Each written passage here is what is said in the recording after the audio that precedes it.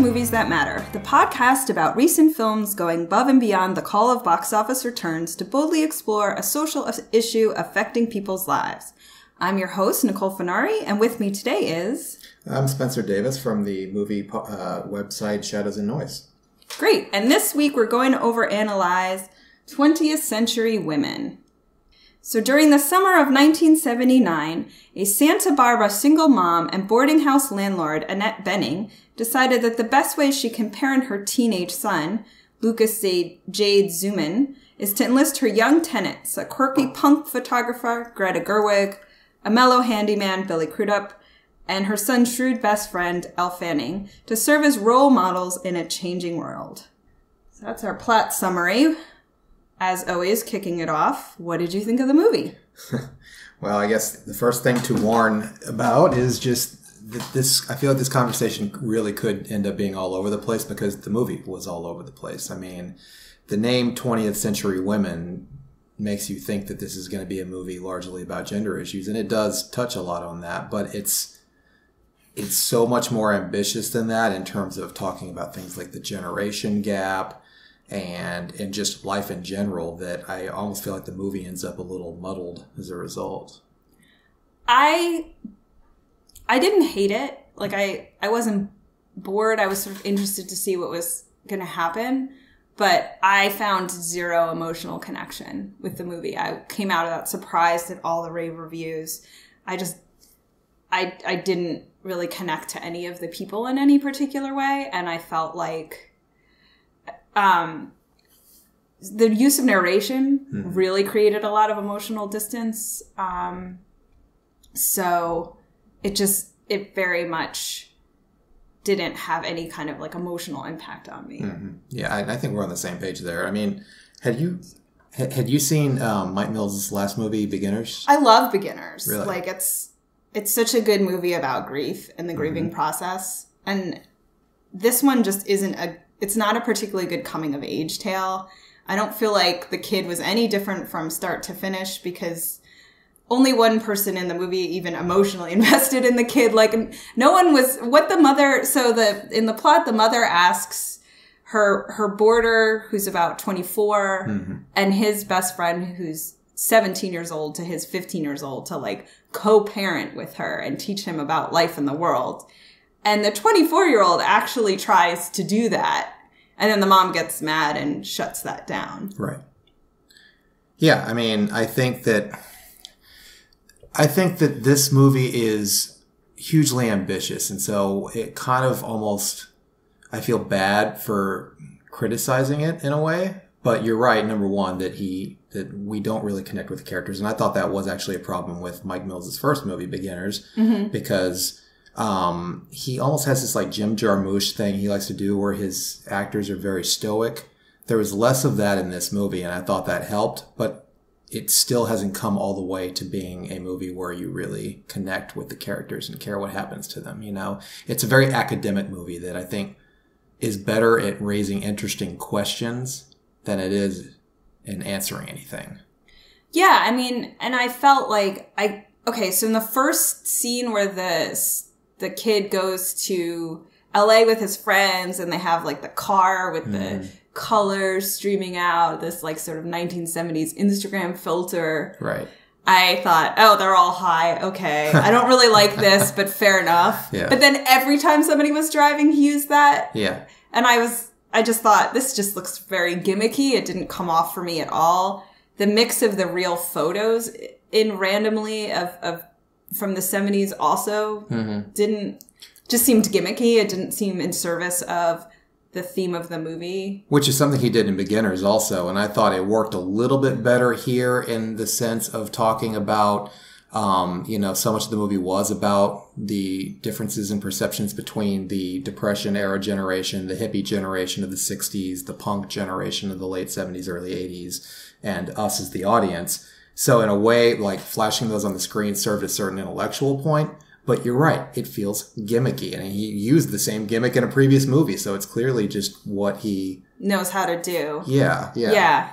And I felt like, again, it just creates an emotional distance because it's this like still photo of something that, you know, I don't know. It didn't connect me to anything. And I noticed that a lot of the conversations people are having, he films where one person's head is kind of in the bottom corner of the screen and it just focuses on the other person. So you don't actually see, when people are having conversations, two people on screen actually relating to each other. I didn't notice that, but yeah. And it's like, there's so many little techniques in it that create this emotional distance about a story that should be very emotional. I guess one of the first things I wanted to ask you about it, and focusing back on the title and 20th century women, is, I mean, what did you think of the way the movie characterized women in general and feminism more broadly? Well, I want to get to some of the social issue stuff in a minute, but okay. I thought one of the things I liked about the movie, I thought the way it's set up, he gives you sort of these stereotypical characters where, you know, you have the hippie mom in her Birkenstocks, the hippie carpenter who lived on a commune, you know, the punk artistic girl who needed to get out of her small town, and then sort of gives you more nuances to those stock characters. It turns out the mom, despite all her hippie ways, is like seriously emotional, withholding, and not at all okay with sex. And the guy who lived on the commune actually hated living on the commune. So I thought that came off well, except for the teenage girl character, who I thought never gets beyond this cliche of acting out teenager and really has no... She was the most problematic character, and their relationship was extremely problematic to me in the movie. Yeah, there's a lot to dissect there. So, I mean, I think the first thing I would say is with regards to Annette Bening's character, I thought it was kind of funny. You mean, you described her as a hippie, and yes, that's the way they want her to appear at certain parts of the movie, but it doesn't quite add up, because the whole time they're talking about how she's really a Depression-era child, and she's, you know, constantly pulling up 1940s music and listening to it wistfully, and when she gets the 1940s car towards the end of the movie, it's like this whole... So, I mean, portraying her as a hippie when she really wasn't a hippie, it just seemed a little odd, like it was muddled, like he couldn't decide exactly what this character was supposed to stand in for, right? Right, I agree. And then, you know, she has the, like, flowy blouses and, again, the Birkenstocks. Yeah, she dresses like one, right. And she writes him excuses to get out of school all the time. So she doesn't care that he stays out all night. So she has this sort of no rules, no boundaries approach to parenting except usually that character is played with being, you know, very an oversharing parent who's more of a friend than an actual parent, whereas in her case, she actually draws a very firm boundary between herself and her son. So that part I liked, but at the same time, she was horrible. I mean, I really disliked her as a character. Yeah, I think it's because they were trying to have it both ways with her. They couldn't really decide what she was supposed to be, it felt like to me. I mean, and I understand. I mean, I thought where the movie was successful with her character was in just portraying her as a mother. So kind of the effort to shoehorn her into this hippie generation thing early on really didn't add up. I mean, really the emotional weight of the movie is in watching her try to deal with a son who she's worried she's losing, and whose generation, whose music, whose culture she can't connect with at all. You know, that was the power. So in a way, it would have been a better movie to me if she had just been a regular mom. Yeah, it had potential to be interesting how withholding she was and what that dynamic was like. But then they're, you know, towards the end, they have a moment where she actually talks to him like a real person. Right. And he says in the narration, I thought this was going to be a whole new relationship for us, but it wasn't. And I'm like, well, then what was the point of this movie? Exactly. That's what I mean. It's better at raising questions than answering them. You know, it does a lot of that where it seems like there's a really profound moment that it then just completely waves away by saying in the very next line, yeah, but none of this ended up mattering. Exactly. And I really liked Greta Gerwig's character because she actually seemed to want to invest in the kid. She wanted to make him a better person. And we'll get into, again, in the second half, we'll talk about what that all meant. But from a movie point of view, her scenes with him were the most interesting to me. Yeah, absolutely. And I think the big controversy that I came out of this, I saw this movie with a friend, and we ended up having a very, I don't know, wide-ranging discussion about the Elle Fanning character and you know, the sort of nice guy TM, he is like waiting, you know, he keeps pressuring her to have sex and she keeps being like, no, I'm not going to have sex with you. And then I actually like the scene where Greta Gerwig says, you have to kick her out. If she's not going to sleep with you, then she shouldn't stay here. And it's very disempowering. But at the same time, it sort of sends this very male message that she owes him sex for him being her friend. So what was your take on that relationship? So my take on that relationship is that, I mean, you know, they do portray her as a very limited stereotype, but I think they did it intentionally and it made sense for the movie because, I mean, basically she's a girl that holds herself out as being way more in the know than she really is. She thinks she's super mature. She's got life all figured out. And it's very obvious to us, the audience, that she doesn't know anything.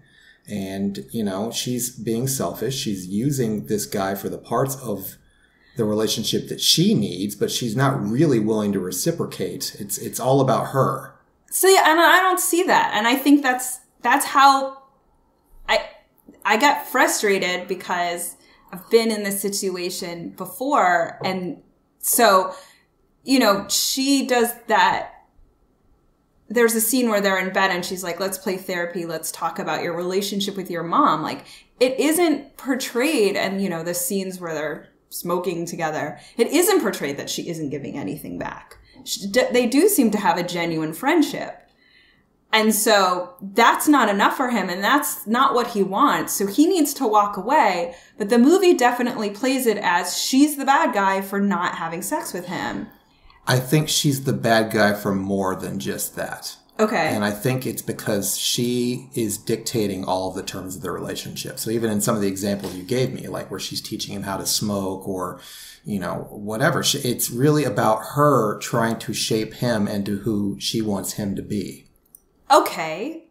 That's fine. And that's exactly what the person I saw the movie with said to me. Yeah. But at the same time, I'm like, she's been very upfront. The deal on the table is friendship only. If he doesn't want that deal, then it's on him to walk away. Right. Not to him to pressure her into another deal. And I think then she does the double cross where she sort of implies if they go on this trip, then she will sleep with him and then won't sleep with him in the end, which I thought was that part does make her sort of the villain of the piece.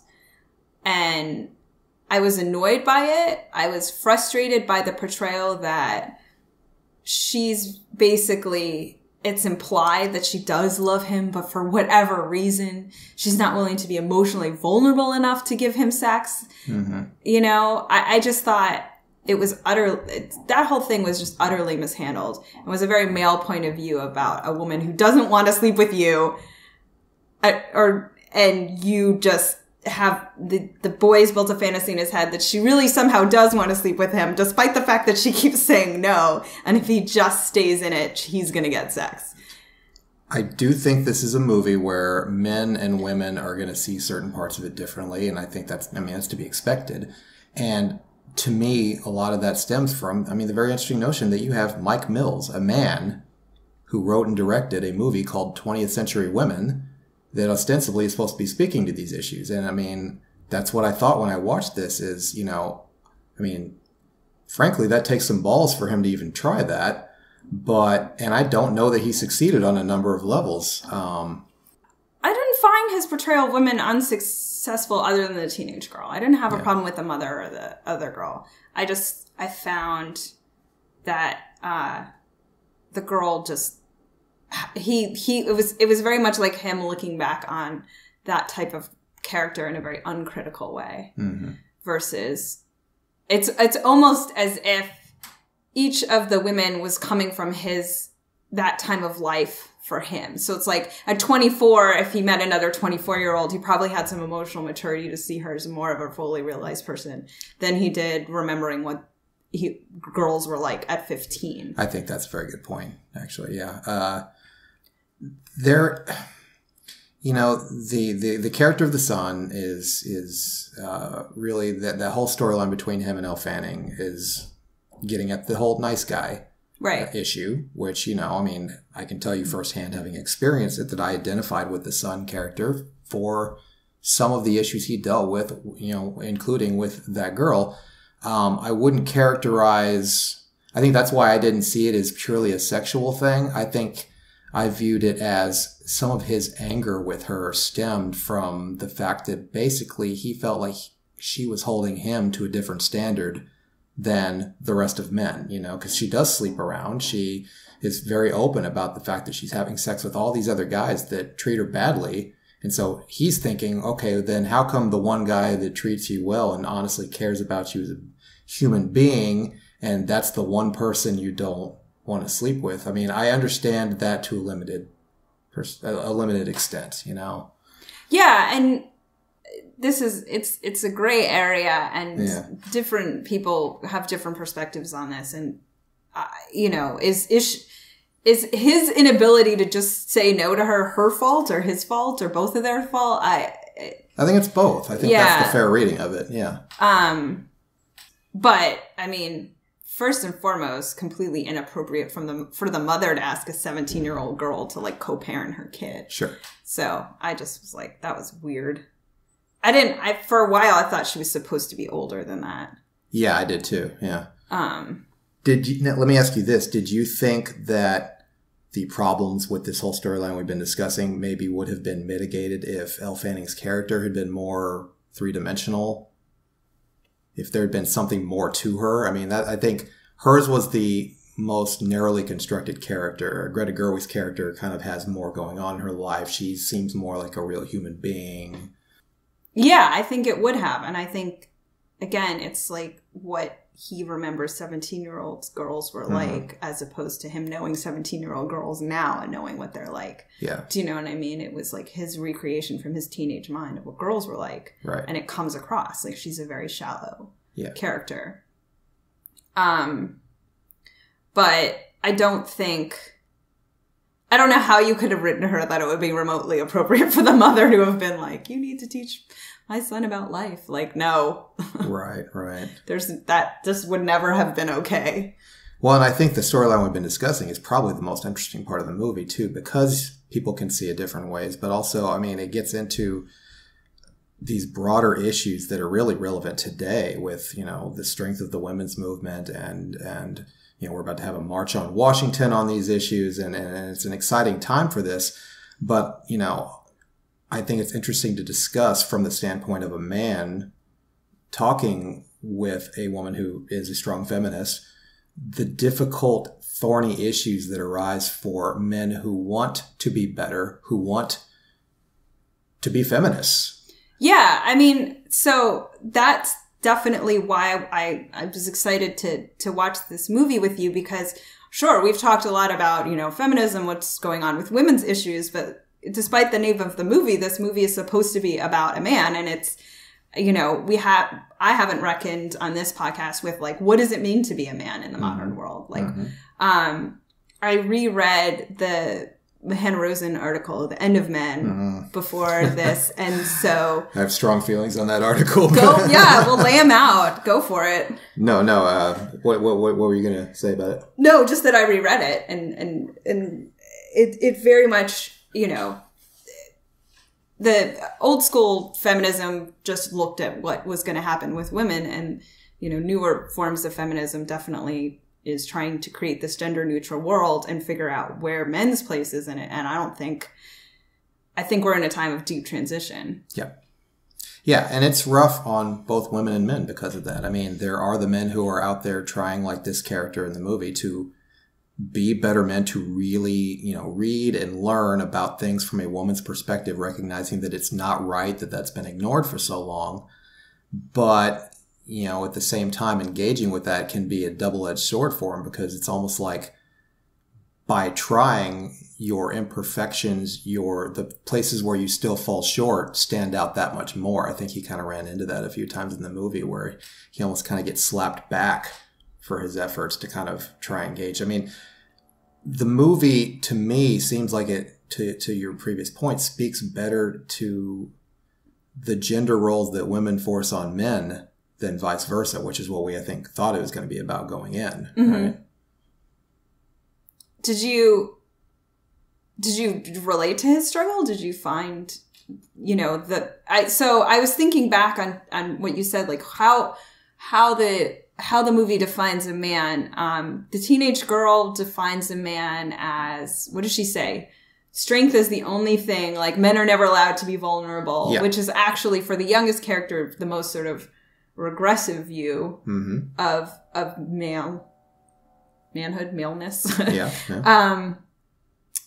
The example of the mechanic is of a man who just is totally passive, just lets life happen to him and takes no initiative. Yeah. The mom, I can't remember. If you remember, tell me. She says she's talking about her ideal man, like Humphrey Bogart in The Next Life, and she's like, he knows what I'm thinking, which is such a cliche for women. Yeah. And he's like reliable. He's always there when I need him, or he does what he says he's gonna do. And then I can't remember what the third thing was. Right. So you get all these different views of what a man should be. Well, yeah, I think I did identify with the younger character in the movie. And I saw little things throughout about, just from my own experiences of gender roles. I mean, so as background, I was, raised by my mother and, single household with my older sister who's 10 years older. So I was kind of raised in a somewhat similar environment. I saw my dad a lot, but, he was not living at home with me. Very similar to Mike Mills, actually. You really? Okay. Yeah, so he actually has an older sister as well. Okay. Yeah, so. Which I wonder if the Greta Gerwig character... Which hasn't appeared in any movie. There. Yeah, no, I wondered if it There's was a little bit of that vibe. Yeah. That even reminded me at times of my relationship with my sister back in those days. Interesting. Yeah, maybe, because...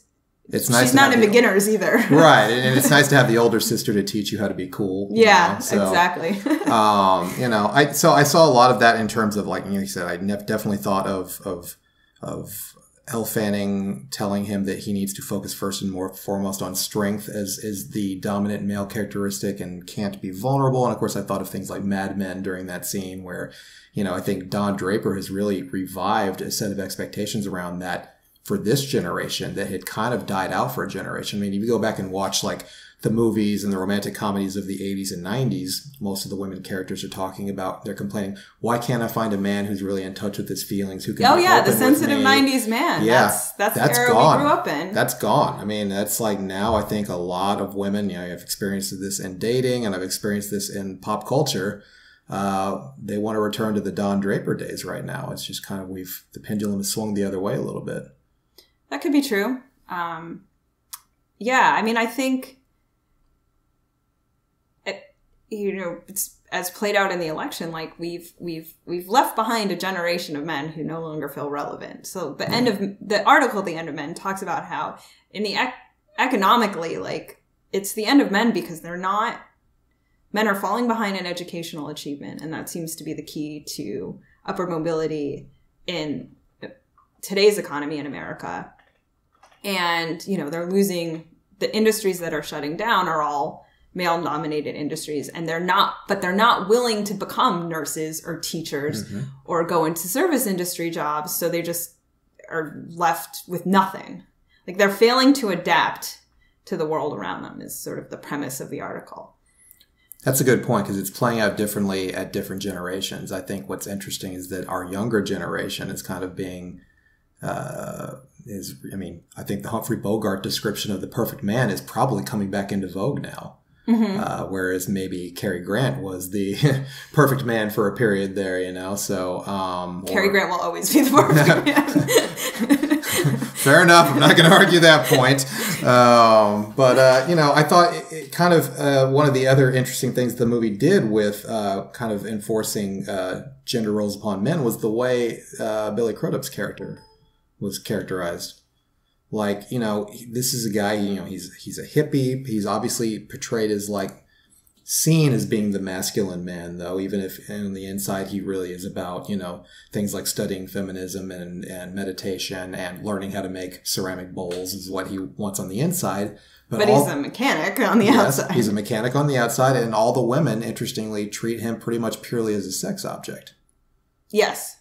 which was a fascinating kind of reversal of expectations from what we normally see in movies. I mean, and his whole problem is, he's a guy, he's not trying to be a womanizer. He wants a deeper connection with women, and, it shows it through a montage in which these women come have sex with him and then basically bail on him. And, he's wanting them to stick around and have a meaningful connection with them. And so I thought that was actually pretty fascinating and a good way of showing that maybe not all stereotypes hold up all the time.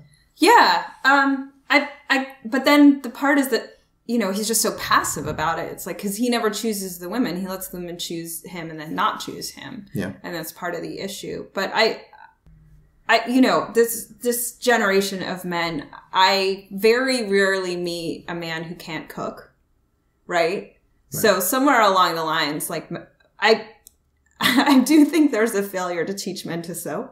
But maybe that's just my limited data sample of men. But I think it's funny because it's like the old idea that a man was going to go right from his mother's household to his wife's household has been overturned. Men have learned how to be independent and how to do household things like laundry but maybe not sew on a button.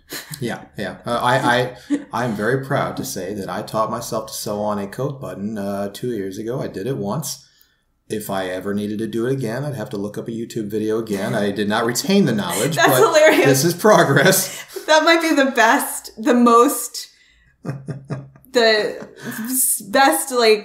symbol of the modern man is like, well, I didn't know how to do it because so I YouTubed it. Oh, absolutely. That would probably be true of fixing a car or anything else too. So absolutely. But do you sort of worry about the future of men? Are you concerned? No. I mean, I think that, our roles are constantly changing vis-a-vis one another. I think that women are coming into hopefully a very good time for them. And I think that has dividends to pay for men too. I mean, are we coming to the end of the period where essentially the patriarchy benefits men uniquely? I mean, I don't know if I want to make that bold of a pronouncement either, although I think we make constant progress at it. We're chipping away at it bit by bit, this year's election results notwithstanding. I mean, I think again, she won by 3 million votes, so there's that aspect.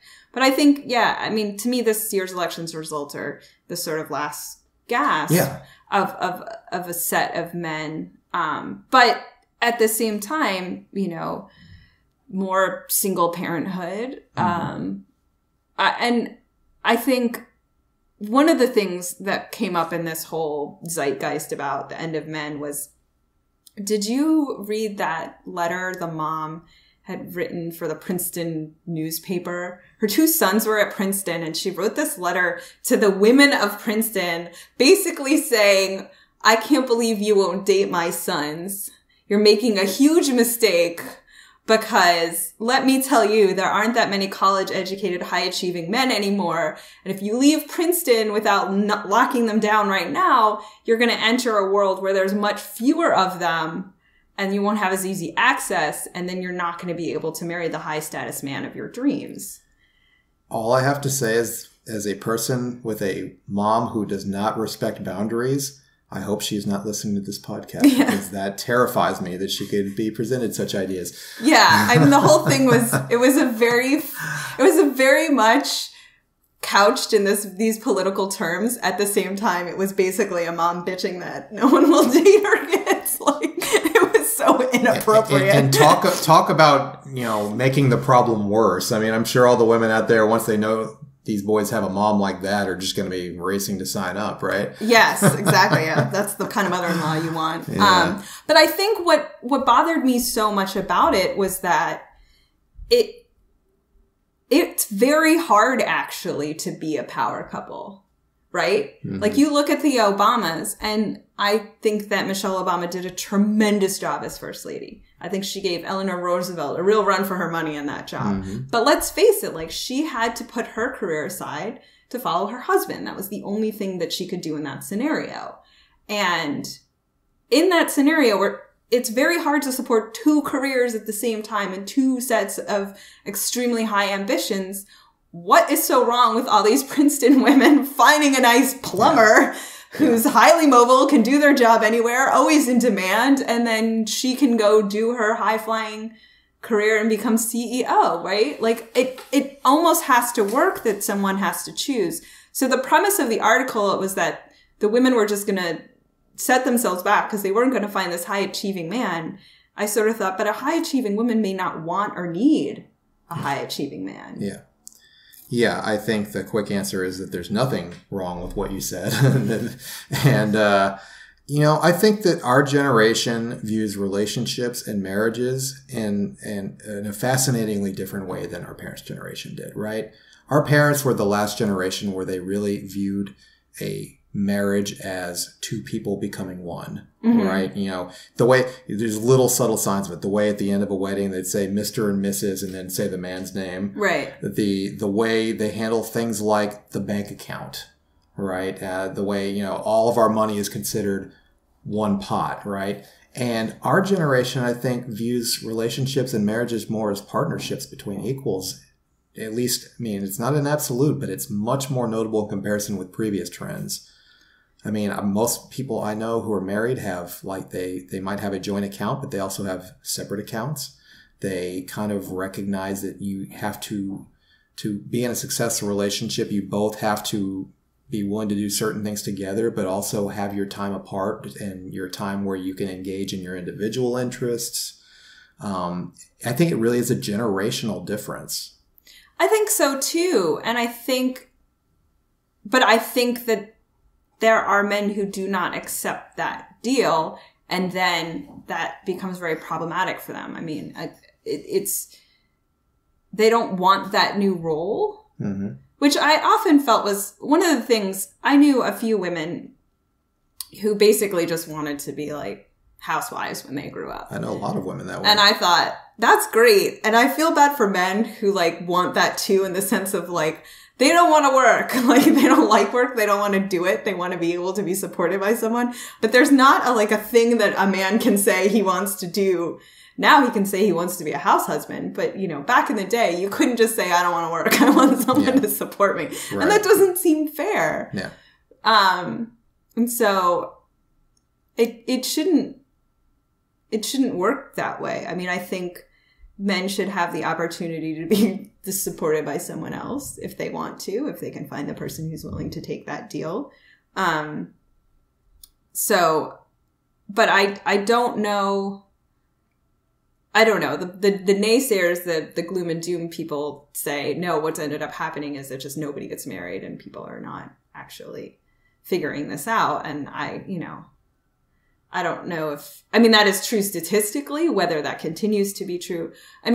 You had the huge spike in divorce, right, after the women's movement in the 70s and 80s, which is very, very much plateaued off. Right. It's everybody got out of their bad marriage and then people stopped getting divorced so much. So, whether this is a trend towards, marriage being over, I don't know, or men not being able to work ever.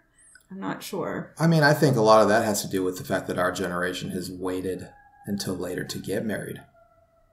Yeah, so previously, generations would people get married right out of high school or at the best right out of college, and that still goes on in some areas of the country. I'm from the South, and you see it's much more prevalent there than it is here. But I think that now people wait until an age where they know themselves better before they get married. And then that pays dividends with the, declining divorce rates.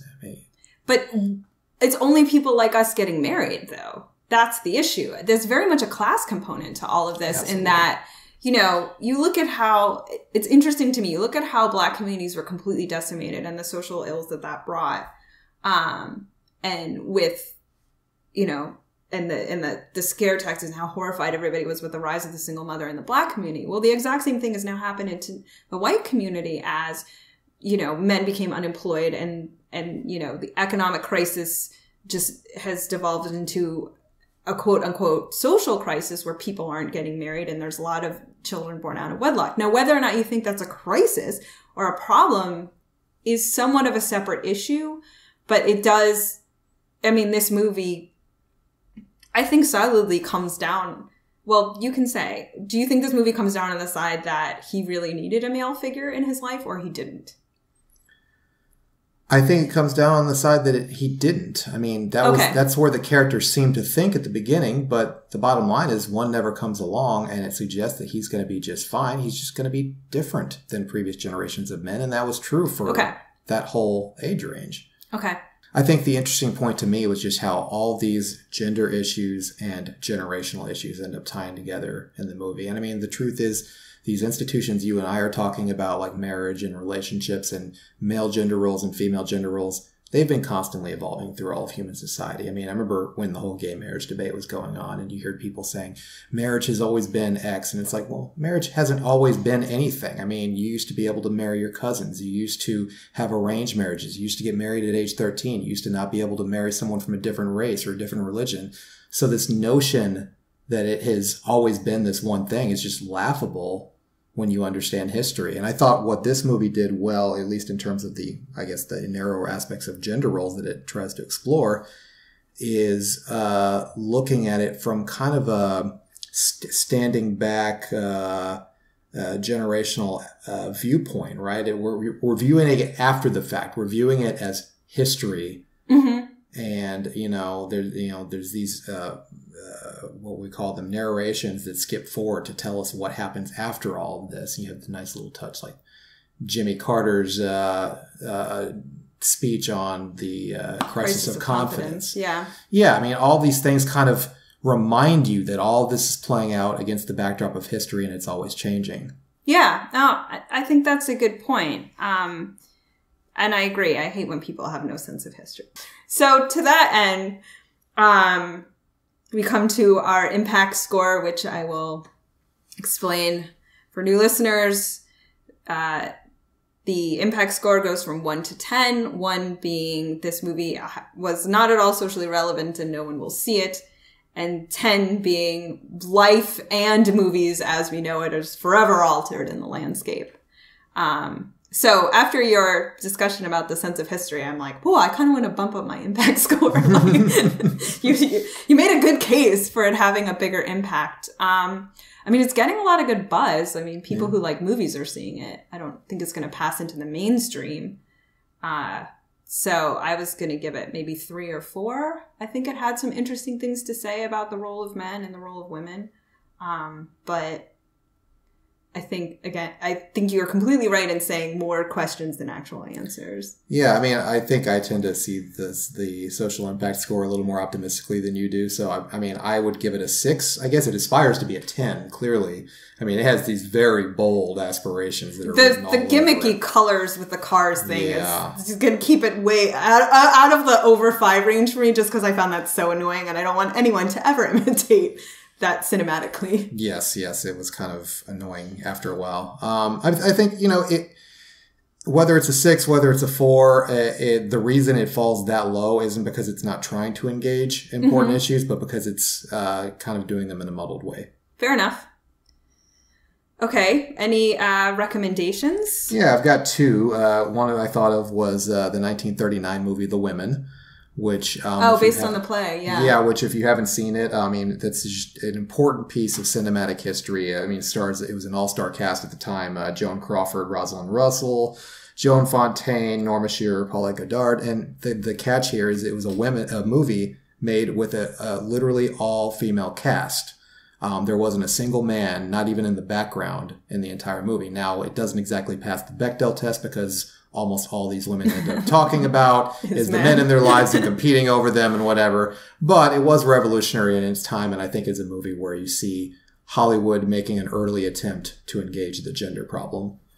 And the other one I thought of actually was from last year, Everybody Wants Some, which was Richard I didn't see that. It's a great movie, and it's specifically a great movie. It's not upfront about this, but there's got a lot of great subtle commentary on male gender roles and these guys looking to conform and how they're actually a lot. It's about a bunch of male jocks at a 1980 small college in Texas, and it kind of defies a lot of the stereotypes, but only slowly you start to unpeel these guys and realize that they're a little more complicated and a little more thoughtful. And that the dumb jock persona is really something that's kind of foisted upon them. So cool. My recommendation is a book for this podcast. I just finished Jason Diamond's Searching for John Hughes. And it's a, you know, for those of us who are sort of, I guess you would say Spencer and I are in that awkward no man's land of Gen X versus millennial. We're sort of born in between those. I like to think we're Gen Y, but yeah.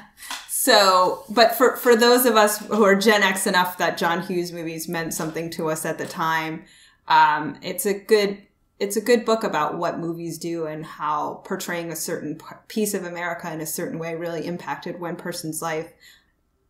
Yeah, we hope you enjoyed this episode of Movies That Matter. If you did, please take a second to leave a review on iTunes and stay till the end of this podcast because I have a special call for help for the musicians/composers out there in the world. If you want to talk to me, you know, you can always go to the website, www.moviesthatmatter.com. Leave a comment. There's a contact us page, and I'm at Funarini on Twitter. And you can reach me, Spencer Davis, at Shadows and Noise on the Shadows and Noise Twitter handle. Great. Remember, movies matter. And so do you. We'll see you next time. Movies That Matter is looking to update the intro and outro music used on the show. If you'd like to send a recording of original music, please go to the website, moviesthatmatterpodcast.com, and use the form to contact me. You would be credited on the show and on the website for your contribution. Remember, movies matter, and so does music.